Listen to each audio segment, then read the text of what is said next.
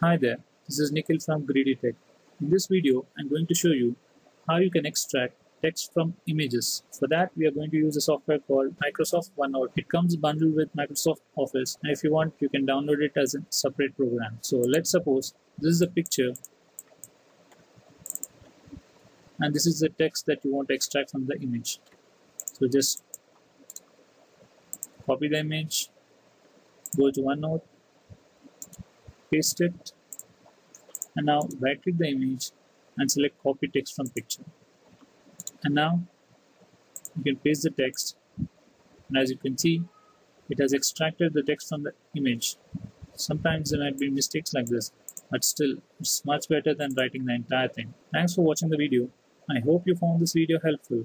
If you have any doubts or if you know a better way to do it, go ahead and leave a comment below the video.